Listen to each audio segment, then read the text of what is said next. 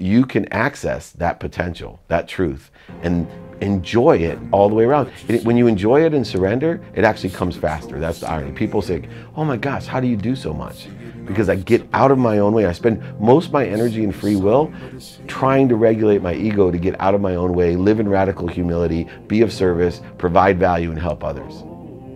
Right? That's the secret. That's the secret. All right, let's get to work. As I travel this road of life, with the road in light, with the slang is engraved with a slave language. You're gonna hedge your way into stuff, you're gonna hedge your way right out. Don't hedge your way into this business. You're gonna get hedged out eventually. Right? You can mitigate all the risks and do all this other stuff and not figure it out, and then you go to blame, shame, and justification and tell me why it didn't or didn't work. Don't hedge.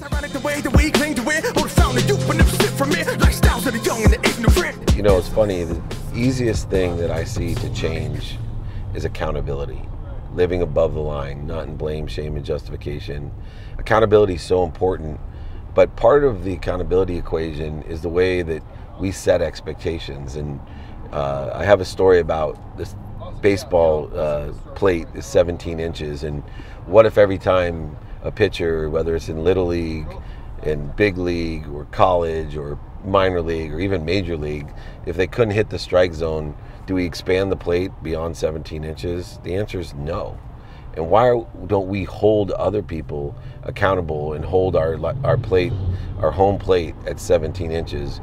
We constantly bend and really entitle those and lower the expectation and let them live in blame, shame, and justification.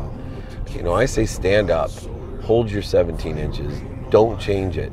Hold people accountable and be accountable yourself. Ask yourself 2 simple questions. What did I do to attract this to myself? And what can I learn from it? That's why I created the Entrepreneur Playbook that I'm launching. But most importantly, I'd love to hear from you. Who'd you like to see on the playbook? We are in the inner circle of sports, entertainment, and business. We will have whoever you'd like.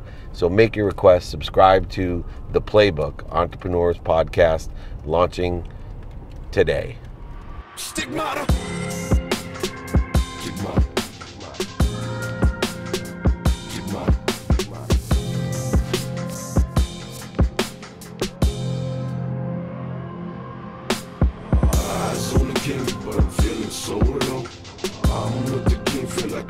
So now the interesting thing that's happened in marketing now is that we've transcended straight marketing, and it's the reason that I have all these guys here. It's all marketing, right? I'm an endorser for Dell, so I throw on a Dell t-shirt. Now, I could report back to Dell. I could come up here by myself, and I could, and I would, because I'd love to speak and help people to inspire them to get what they want. And I would have a great time in this class, volunteering my time.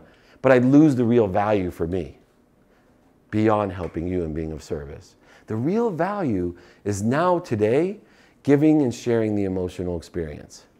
Right? I could go and they could put, oh, Dave Meltzer spoke at CSUN to the business class about marketing and blah, blah, and nobody would really get the feel of it. It would be over promotion, it wouldn't align, it vibrates lower. But I'll tell you what's working now, is you bring these things here, right?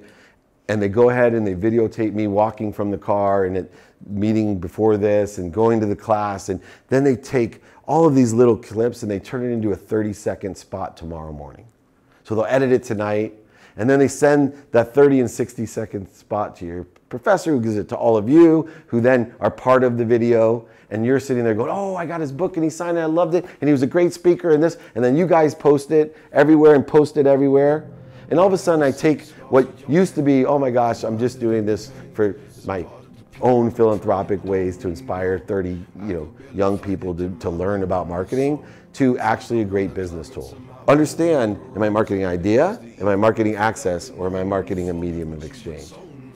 Sometimes we have to know all of them, because you can have great ideas, but if there's no way to access it, what good is it?